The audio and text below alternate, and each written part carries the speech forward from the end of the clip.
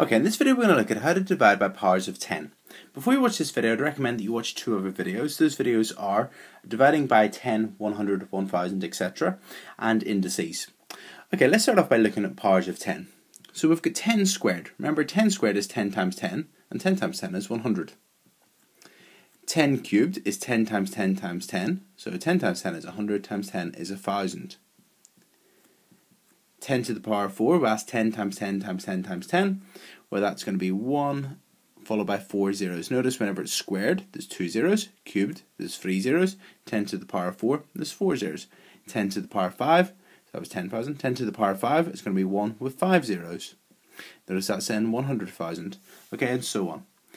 So whenever you're dealing with a division with a power of 10, so for instance, if you had 800 divided by 10 squared, what I would do is change this 10 squared into 100, so you would get 800 divided by 100. And from the division by 10, 100, 1000 video, you'll see how to do that, but you just take off 2 zeros whenever you're dividing by 100, so the answer would be 8. Let's have a look at some other examples now. So here's two typical questions for division by powers of 10. We've got 5200 divided by 10 squared. So 10 squared is 100, so you get 5200 divided by 100. Dividing by 100, you take off 2 zeros, so that would give you then 52. 420,000 divided by 10 cubed, well 10 times 10 times 10 is 1000, so you've got 420,000 divided by 1000.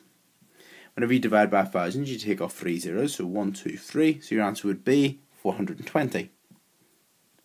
Okay, let's have a look at two more examples. Okay, so we've got 315 divided by 10 squared. So first of all, you work out your 10 squared, so you're going to get 315 divided by 100.